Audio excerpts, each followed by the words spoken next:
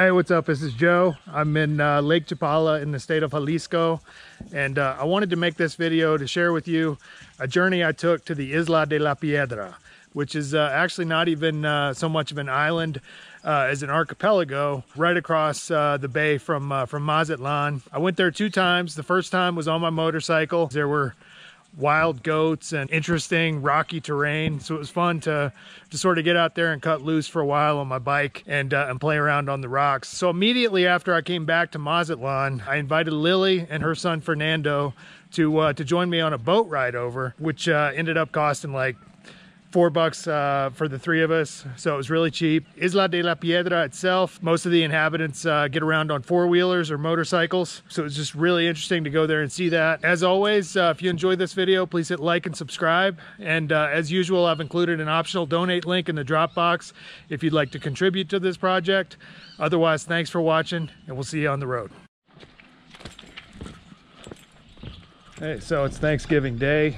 The weather's about 82 degrees, pretty mild. So I'm heading to Isla Piedras, which is about an hour south. Yeah, I've been sitting around camp and at Lili's place, not really doing much riding. It's important for me to get out there and actually practice, just so I'm sort of ready and comfortable on the bike enough that I can make quick decisions while I'm in the middle of crazy traffic and stuff. So, having spent a number of weeks at my camp in Mazatlán and at Lili's place, I was ready to get out and do some riding. Realizing the need to keep my skills sharp for the crazy hustle-bustle traffic of the city, I headed to the Isla de la Piedra, or Stone Island, about an hour's ride south.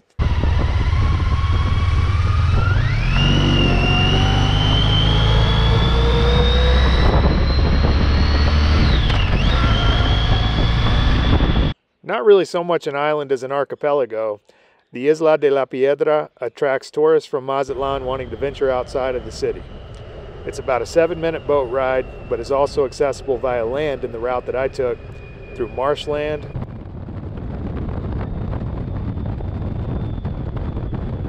coconut groves,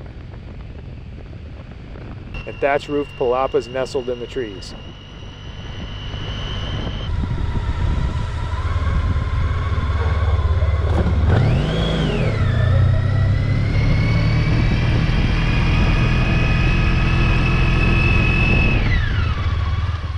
Being somewhat isolated from the mainland, most of the inhabitants get around on 4-wheelers, by far the easiest way of navigating the rough, narrow streets.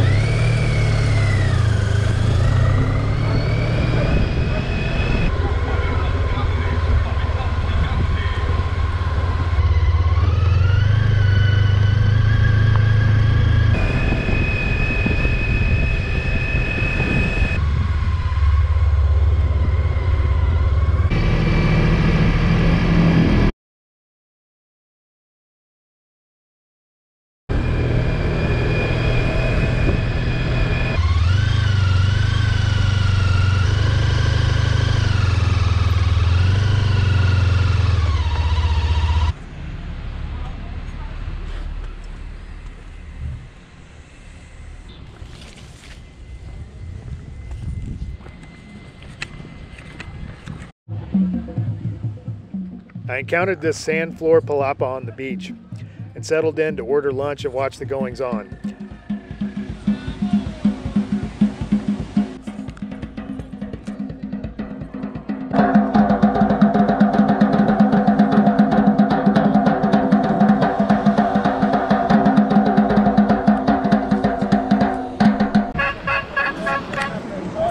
Gracias. Live entertainment.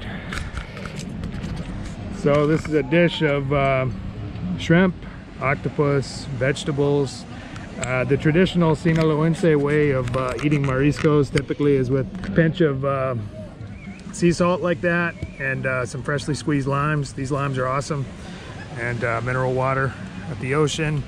Guy was out there just juggling flaming batons while the other guy was on the bongo. Got live entertainment, got the ocean. What more can you ask?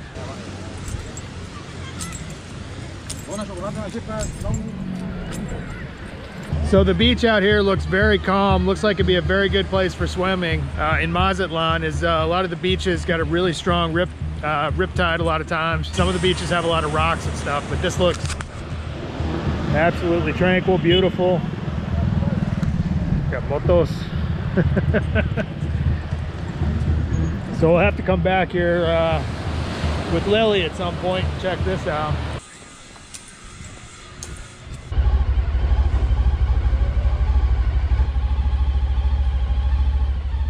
After lunch, I set out to explore the south end of the island, which features an enormous rock monolith from which the place gets its name.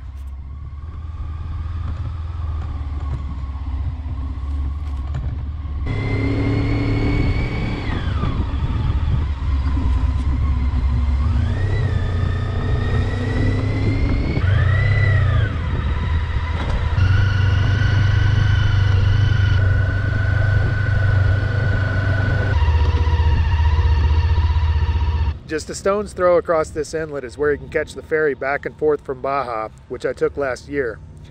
The experience is quite remarkable, and if you're interested, I covered the journey in a couple of my earlier videos.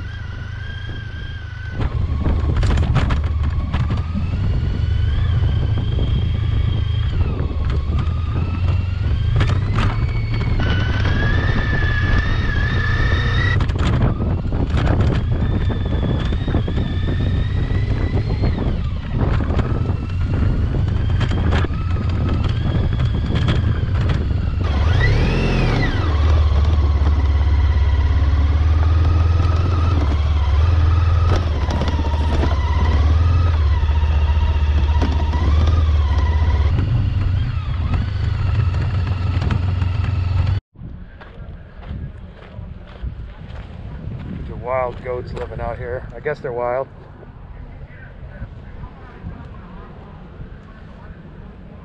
So I'm sitting on the Isla Piedras, or Stone Island, so named because it's rocky as shit. There's Mazatlán over there. If you go all the way as far south as you can go in Mazatlán, there's a ferry that'll take you right over here. The harbor's like right over there, it looks like. I rode my bike. It took about an hour from where I was camped on the north end of town. There's not a bridge connecting these two, so having fun playing on the rocks.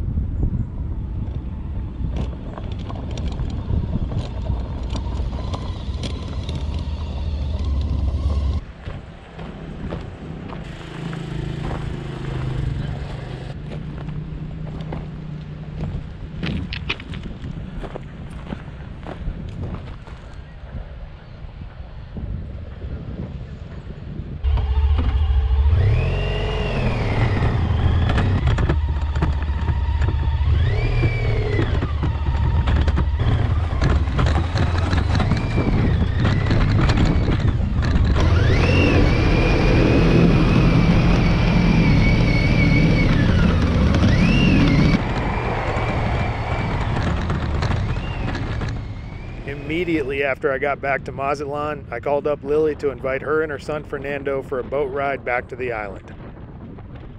The next day we loaded up into her 4-cylinder Japanese sedan and headed for the harbor, driving through the rocky outcrops of Playa Sur.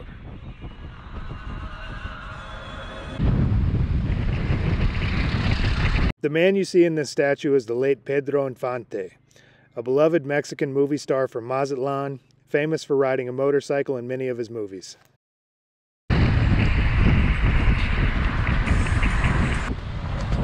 We're going now, buddy. Woo-hoo!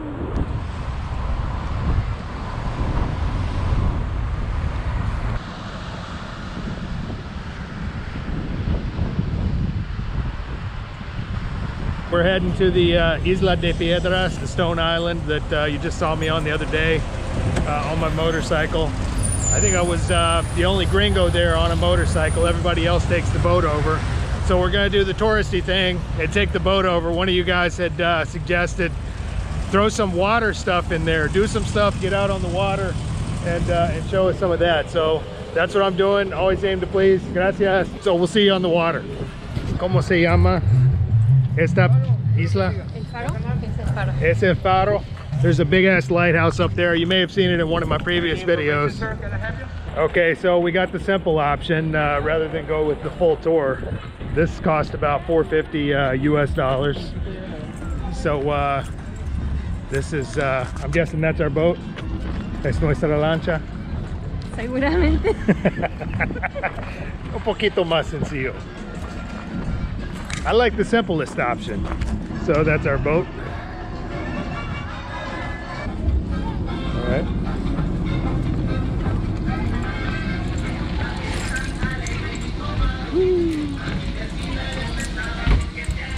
Buenas tardes.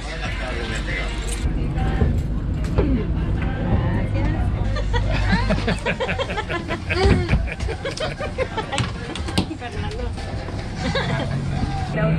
Without vest? Just don't fall over. Si tú estás en la lancha, tú estás bien. Si tú estás en el agua, tú no estás bien. There's the Barrow Lighthouse. I'm trying to remember where Baja Ferries comes in. I think that's Baja. Sí.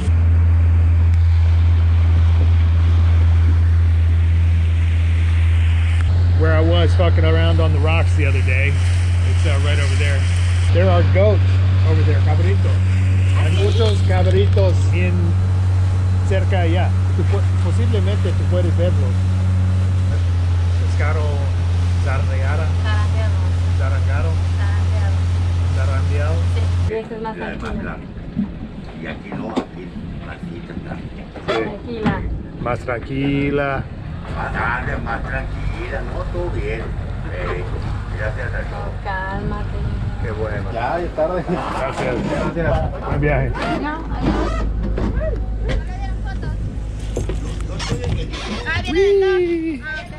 There's a lot of people in the road when I was on the way over here.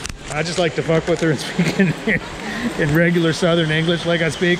So yeah, there was a lot of people on the beach out here. I was on the way, you know. On the way? Mm-hmm. Yeah, you know, a bunch of damn traffic. Motherfuckers driving around, crazy motherfuckers out there. Know what I mean? No? No.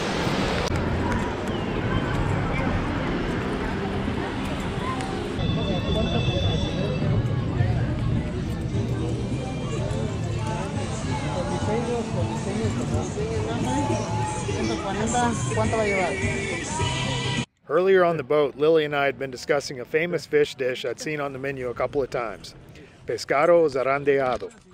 When we inquired to the server about trying it, he invited us to the back to choose our fish.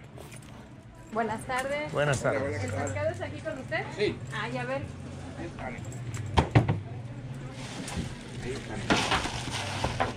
Ahí lo que usted quiera.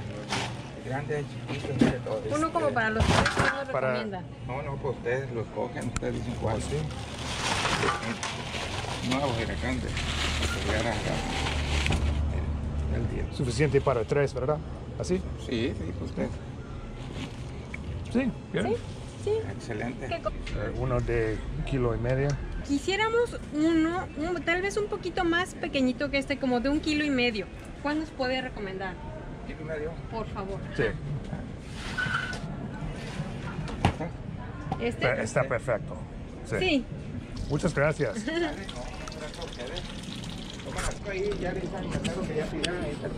Ándale. Ok, gracias. ¿Como cuánto más o menos? No, rápido, ya van, de lo que yo abro, ya vale esto, ya lo pongo. Ándele. Gracias. Gracias. Coco en la playa.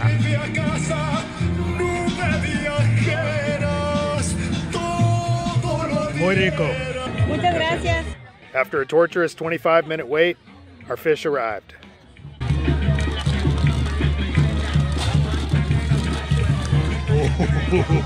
The fresh fish is covered with sliced tomatoes, peppers, onions, and spices, then wrapped in aluminum foil. It's then placed on the grill where the juice of the vegetables effectively steams the fish, the foil keeping in all the flavor. This is the cabeza de pescado. This is one of my favorite parts, one of the most flavorful parts. You got the cheek, there's the jawbone obviously. The brain presumably is in there somewhere. That's pretty flavorful as well. A little bit of cheekbone. It's like butter. It's like delicious, slightly melted fish butter. Absolutely delicious. So then the best part, obviously, is the obvious is the eye. El ojo es lo mejor. It's the best part of the entire fish. The way you do this, best way is push it through the back like that. There's the eye.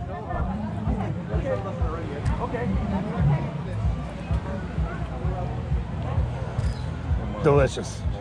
You gotta watch out. There's a hard shell inside of the eye that you can't really eat, so you gotta watch out for that. But the consistency is, again, like butter. It's like butter. One of the other best parts is the tail. Not much to it, but it's kind of like a fish potato chip. Delicious. For a casa.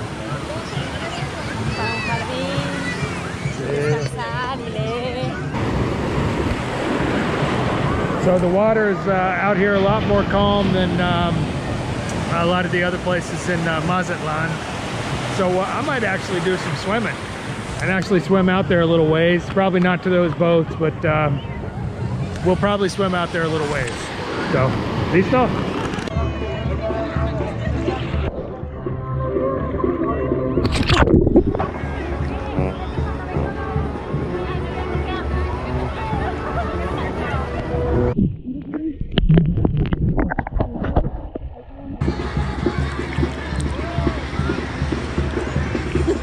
The water's beautiful, very tranquil. The banda is playing strong. These are all palapas with food and stuff.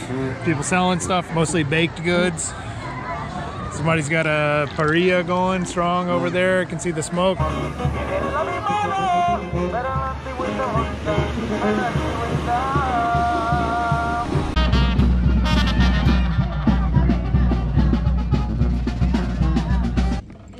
Following a full day on the island, we headed for the boat that would take us back to Mazatlán.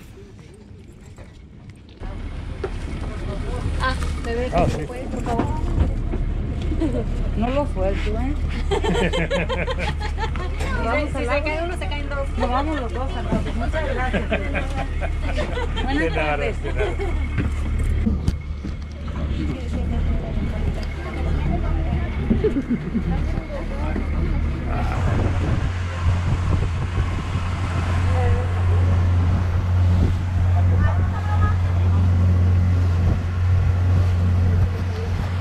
So that's a fun little easy way and cheap way to get away from the city if you're ever here.